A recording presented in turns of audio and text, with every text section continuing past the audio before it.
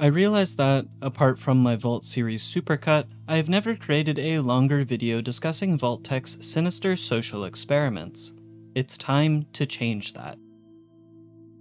In response to the population unrest caused by the global conflict known as the Resource Wars, the pre-war American government hired Vault-Tech, a relatively new defense contractor, to construct a series of fallout shelters. These shelters were intended to safeguard the general population in the event of a nuclear disaster. At some point while Vault-Tech was in the process of constructing shelters across the country, the project was commandeered by a fraction of the government, a secret, shadowy group that we know as the Enclave. Instead of providing safety and protection to a portion of the American population, those fortunate enough to secure residency in a vault became the unwitting subjects of sick and twisted experiments. This is 3 of the worst vault experiments in the Fallout franchise. Vault 112. First up is the home of the infamous Dr. Stanislaus Braun, Vault 112. Located beneath Smith Casey's garage in the Capital Wasteland, Vault 112 was a gift from Vault-Tech to Braun. As the director of Vault-Tech's Societal Preservation Program, Braun was responsible for devising and implementing the various Vault experiments seen throughout the Fallout franchise. As a sign of gratitude for the scientists' many achievements, Braun would be named the overseer of Vault 112. There, he would have the power to enact one of the most sinister experiments the Fallout franchise has ever seen. Vault 112 was designed to accommodate 85 dwellers, each connected to virtual reality loungers linked to a Think Machine 3600R mainframe. The promise was that these fortunate few would live out perfect lives in a simulated VR world indefinitely. To ensure their longevity, a dozen RoboBrain caretakers were assigned to monitor the residents' vital signs and provide them with the necessary nutrients to sustain their lives. A perfect world forever. Sounds like heaven, right? However, unbeknownst to the dwellers, the simulation was completely controlled by the deranged overseer. For 2 centuries, Braun would create new worlds, such as Toucan Lagoon or Slalom Chalet, for himself and the dwellers to inhabit. But often, Braun grew tired and bored of his creations, instead finding joy in inflicting harm upon the dwellers. After his heinous acts, he would have the mainframe wipe the dwellers' memories clean, resurrect them, and start anew in a different world. Sometime before the events of Fallout 3, Braun activated his latest creation, a suburban cul-de-sac known as Tranquility Lane. Despite its name, the world was anything but tranquil. It was here that Braun assumed the form of a young girl named Betty. As Betty, Braun took pleasure in being mean to others, particularly a boy named Timmy Newsbaum. The virtual reality world was Braun's playground, and the people trapped in Vault 112 were at his mercy. Only a miracle could free the dwellers from their torment.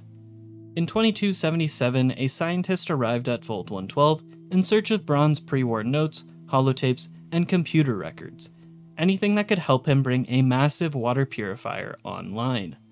To his surprise, he discovered Braun himself, over 200 years old and kept alive by a VR lounger. James, the scientist, entered an empty lounger to communicate with him, but unexpectedly found himself transformed into a dog. Woof, woof. Fortunately, James had a 19-year-old child following in his footsteps, the Lone Wanderer. The Lone Wanderer made their way to Vault 112, entered a lounger, and met with Betty. Betty agreed to release the Lone Wanderer's father on the condition that they completed a series of tasks. These tasks became increasingly violent, starting with making Timmy cry, and escalating to murdering all the dwellers while dressed as the pint-sized slasher. Upon completion, Betty freed the Lone Wanderer and James, allowing the father and child to reunite. Unfortunately, the Lone Wanderer's actions would initiate another cycle of torment for the remaining dwellers. However, there is an alternative. It turned out that one of the residents, Old Lady Dithers, still retained fragments of her memory. She knew that she was trapped in a simulation and recognized the innocent child, Betty, as the deranged Braun. She advises the Lone Wanderer to investigate an abandoned house, mentioning the presence of a failsafe terminal. Upon entering the house, certain objects emit distinct musical notes when interacted with. By playing a portion of the Tranquility Lane theme melody, or interacting with radio pitcher, gnome pitcher, cinderblock gnome, and bottle in a specific order, the failsafe terminal will be revealed. Within the terminal, correspondence between Braun and General Constantine Chase can be found. Dr. Braun, here's the revised code for the military training program you've expressed an interest in. If you can run this program with the failsafes off, as requested, your real-world test subjects will die if killed in the simulation. It goes without saying that, officially, I denied your request. General Constantine Chase. Braun, for reasons outlined in another terminal entry, had a failsafe installed within Vault 112's mainframe. If initiated, the virtual reality lounger life support systems would be disabled, meaning that dying in the sim would result in real-life death as well. Braun elaborates in an entry titled Failsafe. There are days I consider finally pulling the plug, as it were, and putting a permanent end to both this simulation and my life. That is the reason I requested installation of General Chase's Chinese invasion program, after all. By disabling the safety protocols, I have ensured that each subject in Vault 112 will physically die if their in-simulation avatars are killed. Real-world death. End of simulation. The perfect failsafe. At least it would have been, if not for my own misjudgment. I knew, when the simulation first went online, that the secondary safeties those established for all Vault-Tec and military personnel would prevent my own real-world demise in the event of a failsafe execution. In the end, I would kill the subjects and save myself. I wouldn't want it any other way, or so I thought. It's true that the failsafe would scare the living hell out of every resident in Tranquility Lane and lead to their brutal deaths. But then, what about me? I have no ability to disable my own safety from within the simulation, and any other avatars I could create would be driven by the simulation's AI routines, not actual living, thinking human subjects. Where's the fun in tormenting a machine? And so the release of the real-world subjects is more than they deserve, more than I could bear. They'd be dead, and I'd be left here in Tranquility Lane, alone and tragically bored for all eternity. I can think of nothing more unacceptable. By initiating the failsafe, Braun would remain alive, but cease to have control over the people in the simulation, an outcome that Braun would certainly not want. And so, what do we do? Well, we find ChineseInvasion.exe and boot it up. Upon exiting the house, a group of simulated Chinese commandos will attack the Tranquility Lane residents, killing all but Betty, James, and the Lone Wanderer. Finally, after 200 years of torturous hell, the Vault 112 dwellers could finally rest in peace. Honestly, the whole story of Vault 112 reminds me of Harlan Ellison's short story, I Have No Mouth and I Must Scream. Though instead of an allied master computer keeping humans captive and torturing them for eternity, it's the immortal Vault-Tec experiment Puppet Master. Give it a read. Fun fact, the story is actually fewer pages than this script. Vault 11. Located in New Vegas's Mojave Wasteland, Vault 11 housed an experiment straight out of a dystopian short story. In fact, Joshua Sawyer mentioned in a livestream that the heart of Vault 11 is inspired by Shirley Jackson's short story, The Lottery. Like many other vaults, the inhabitants of Vault 11 had no idea what they were getting into until the vault doors sealed behind them. Once settled, the original overseer revealed a chilling requirement. A death sacrifice would be demanded every year, or else everyone in the vault would perish. To determine the sacrificial offering, the vault's residents decided to hold an election. Much to the overseer's surprise, his own name emerged as the winner. However, unlike typical elections involving handshakes and baby kissing, this one would be more morose. And so at the end of the year, when the sacrifice would be required, the dwellers forced their original overseer to walk the steps to the sacrificial chamber. And thus, a dark tradition was born. From that point on, a new overseer would be elected annually. This overseer would hold the same power and privileges that come with the position, but a new responsibility would be added. Come term's end, the elected overseer would be forced to walk the sacrificial path. As the years passed and overseer after overseer met their demise, strategies to avoid becoming the next sacrificial leader emerged. A meta, if you will, would be formed.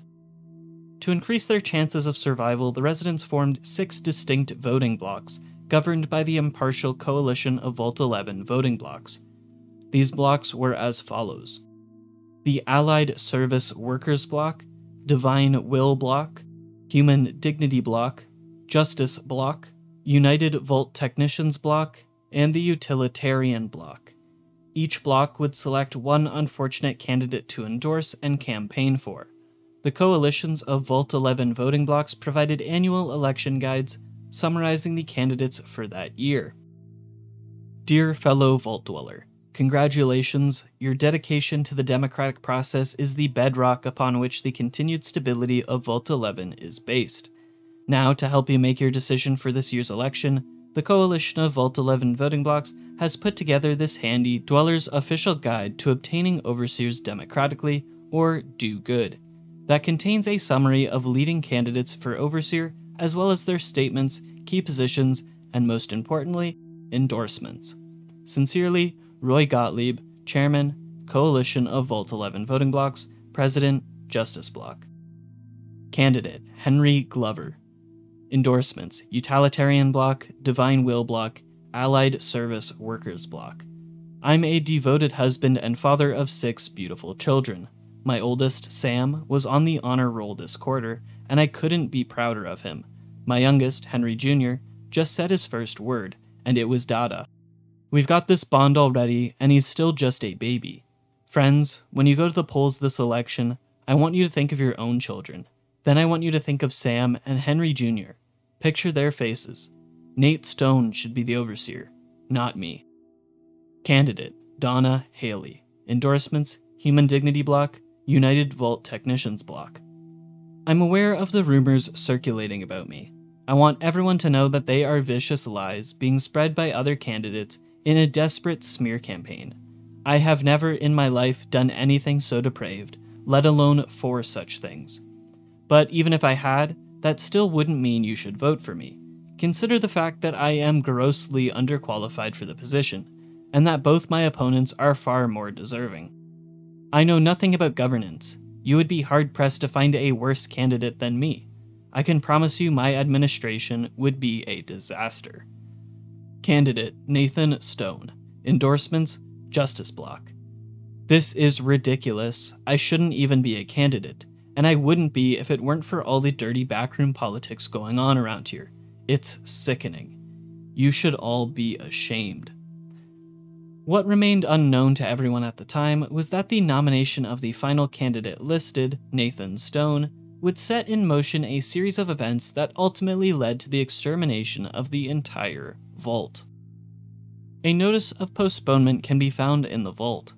Fellow citizens, due to the tragic events of the past few days, the coalition of Vault 11 voting blocks has unanimously decided to postpone the election for overseer pending further investigation into the murders. Your security team wishes you to know that they are working tirelessly day and night to find the perpetrator, and are already following up on a number of promising leads. God willing, if the killer is apprehended swiftly, we may have found a promising new candidate for overseer. Sincerely, Terry Hart, President, Human Dignity Block. A series of murders unfolded within the confines of the Vault, causing the election to be postponed until the identity of the serial killer could be uncovered. The security team was confident in their ability to apprehend the culprit, and it was revealed that Nathan Stone's own wife, Catherine Stone, was the perpetrator behind the gruesome acts. It was revealed that members of the Justice Block grew frustrated with Nathan's consistent poker victories, leading them to nominate him for the election. The block's leader, Roy Gottlieb, and others resorted to blackmailing Nathan's wife Catherine, coercing her into engaging in sexual acts with the group in exchange for her husband's safety in that election. However, when the Justice Block betrayed their agreement and still nominated Nathan, Catherine took matters into her own hands. She orchestrated a series of murders in an attempt to diminish the voting power of the Justice Block. Her plan was simple. Fewer members meant fewer votes against her husband. Catherine's plan would lead to herself being elected and eventually winning the overseer position. After all, it's easier on the conscience to sentence a serial killer to death than any other alternative, right? But for Catherine, this was actually all according to plan. Her first act as Overseer was to issue Overseer Order 745. Effective immediately, the traditional selection process for Overseer is hereby ended. In lieu of a yearly election, a citizen will be chosen 1 month prior to the start of his or her term with our mainframe's random number generator, ensuring complete impartiality and fairness. With Order 745, the concept of the annual election and the influence of the voting blocks were abolished. Power was now shifted entirely to an RNG roulette. In response to Order 745, Roy Gottlieb devised a countermeasure. He and the remaining members of the Justice Bloc armed themselves, seized control of the Vault's vital resources such as power, food, and water supplies, and planned a coup in an attempt to claim direct power for themselves. A holotape recording captures a conversation between Roy and another member of the Justice Bloc discussing their plans and strategies. She can't do this. It's done. We're done. Nothing's done. She's got the authority. The only thing she can't do is change her own fate. Nothing says she can't change the selection process for future overseers. I say she can't. You shouldn't have toyed with her like that, Roy. We still have the majority. We don't vote for anything anymore. I'm not talking about voting. What then? You want to have a sit-in? A hunger strike? Not exactly. Maybe march into her office with torches and pitchforks? Yes. Come on. I mean it. What?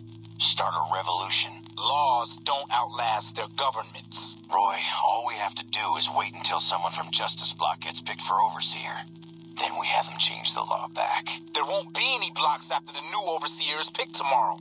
Everyone's going to move on. By the time we've reformed, who knows if we'll still be in the majority? We can hold the block together. You don't know that. Besides, what if the computer picks you? What if it picks me? And your solution is to start shooting? Not if we don't have to. Look, we arm up. We go to the lower floors, take some strategic targets. Power, food, water, just until she turns authority over to us. The other blocks won't support it. They're tired of us having the power. We have the majority. We don't need them. This isn't a vote, Roy. They'll fight back. They've never had the nerve. Hell of a way to test it. The events during the coup are not documented, but the aftermath of Catherine's order would result in a measly 5 remaining Vault Dwellers. The fighting, the choosing who gets to live and who dies, had finally taken its hefty toll on the survivors, so much so that the group decided to go against the Vault's orders and send no one to the death chamber. Alright, I know you can hear me, so listen up. There's 5 of us left. 5 out of I don't know how many. So, it's over. We've talked and it's over. We're not gonna send anybody to die anymore. So shut off our water, our gases, or do whatever it is you're programmed to do. But we're done listening to you. Instead of being met with their own anticipated deaths, the Vault supercomputer issued a congratulatory message. Congratulations, citizens of Vault 11. You have made the decision not to sacrifice one of your own. You can walk with your head held high, knowing that your commitment to human life is a shining example to us all. And to make that feeling of pride even sweeter, I have some exciting news. Despite what you were led to believe, the population of Vault 11 is not going to be exterminated for its disobedience. Instead, the mechanism to open the main vault door has now been enabled, and you can come and go at your leisure. But not so fast. Be sure to check with your overseer to find out if it's safe to leave. Here at Vault-Tec, your safety is our #1 priority. The vault door would open. Having overcome the vault's twisted test, the remaining Vault 11 dwellers were now permitted to leave. They would instead choose not to. A final holotape records the last moments of all but one of the final Vault 11 dwellers. Are we really gonna do this? It's open, we could just leave. I couldn't, not after that. We don't deserve to leave. A shining example. That's what it called us. But we did what we were supposed to. Not by a long shot. Anybody would have done what we did. You ask me? That's exactly the problem. Now let's get on with this. I'll go first. Wait. People should know what happened. They could learn from it. If there's anyone out there at all, I hope they never have to find out. Ready, Harry? Yeah. No, wait!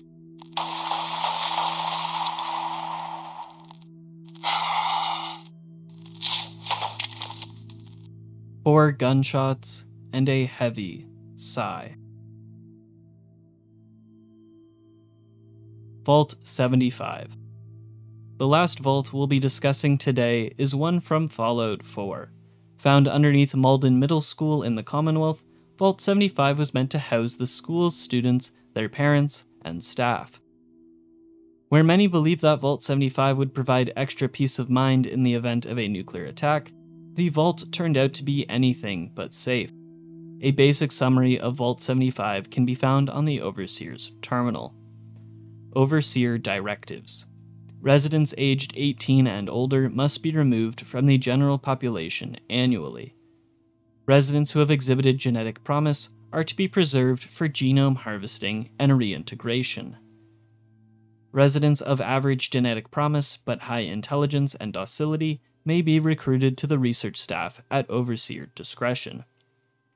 All other residents to be removed must be culled. Research staff is responsible for cultivating embryo replacements to maintain consistent resident population numbers. Vault 75 is to remain sealed until an all-clear order is issued by Vault Tech. These directives paint a rather ominous picture. It turns out that Vault 75 was part of a classified military program aimed at enhancing and perfecting human genetics across multiple generations. The research staff's objective was to create the ultimate super soldier through continuous improvements and experimentation. Upon entering the vault, everything appeared normal for the first week. However, all children under 17 were separated from their parents and gathered in the atrium, while the parents awaited a briefing from the head of security in the holding area. In reality, this briefing was a cover for a massacre. Now orphaned and alone, the children received guidance and support from personnel officers and caretaker robots who helped them adjust to their new environment. It's unclear what explanation was given to the children regarding the absence of their parents, but the details are ultimately inconsequential. Isolated from the rest of the vault, researchers and scientists could carry out their experiments and closely monitor the children's progress. To determine which children exhibited the best genetic potential, strength, and intellect, the researchers conducted a series of tests. These tests included an aerobic aptitude assessment, traditional classroom studies, and notably, practice at an in-house firing range.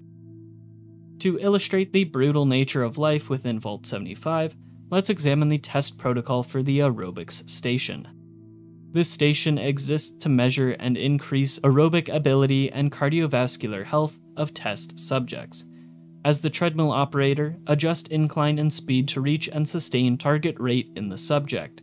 Once target rate has been sustained for more than 60 seconds, gradually increase duress until peak heart rate has been reached or exceeded. The accompanying entry titled Side Effect Guidelines provides a list of acceptable and unacceptable events that would halt the test. Strikingly, the only events deemed sufficient for stopping the test are cardiac arrest and death. In other words, this sprint endurance test would continue until the participant reaches their peak heart rate as intended, suffers a heart attack, or dies. The extreme nature of this test is quite evident. In order to motivate the children to willingly participate in these grueling challenges, they were fed stories about the horrors of a place called Uptopland, which is our equivalent of the Wasteland. The Overseer would inform the kids that they needed to excel in their classes and training to make Uptopland a safe and happy place for everyone.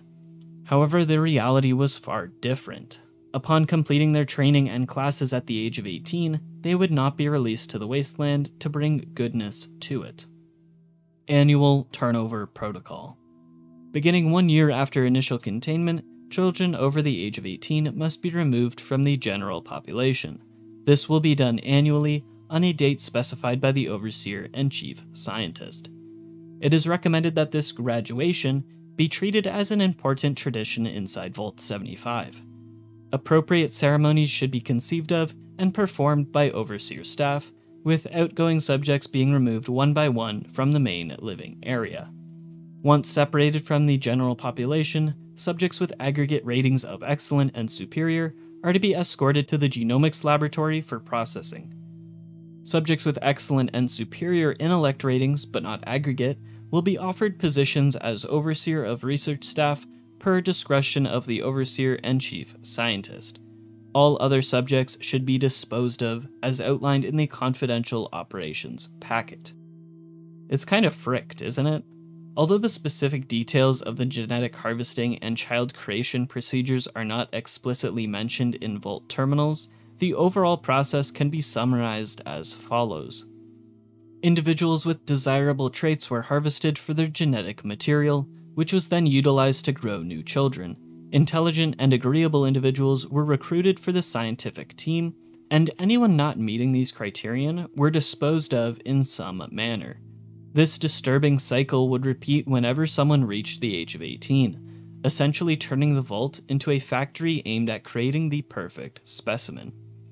However, at some point during the Vault's lifespan, a secret plot would emerge to overthrow the twisted work that Vault Tech had orchestrated thus far. Hi James, I was able to mess up the scheduling program. The system won't expect us to test anyone after lunch for a few days. If you're right about the Overseer having helpers, I don't think anyone's noticed. Anyway, this will give us some time to get things ready without prying eyes. We can start smuggling ammo in here. Nobody should find out if we're pinching a bullet or two at a time from the range. Still need to figure out a good fuse, but it'll take us a while to get enough gunpowder smuggled in from the range before that matters. In a top-secret operation against the oppressive regime within Vault 75, two lab assistants, James and Rohit, start to gather ammunition and gunpowder. Their plan was to overthrow those in power and bring an end to the atrocities being committed in the Vault. With the support of the children, they initiated a revolt that quickly spiraled into chaos. By the year 2287, the Gunners, a ruthless mercenary group, had taken control of Vault 75. The remnants of the Vault's previous occupants are now evident only through these scattered children's toys left behind, serving as haunting reminders of the innocent lives lost. And that is 3 of the worst Vault experiments found in the Fallout franchise: a mad scientist's playground, a democratic death sentence, and a child-churning factory. If you can think of any other Vault experiments that are just as bad, let me know. Perhaps I'll be making a part 2 in the future. As always, thanks for listening. If you liked the video, be sure to share and subscribe. Have a good rest of your day. Cheers. You've led a great life. Living it has been its own reward. But it is only the beginning. Close your eyes now, and imagine what joys await you in the next life. The afterlife. Can you see them? Good.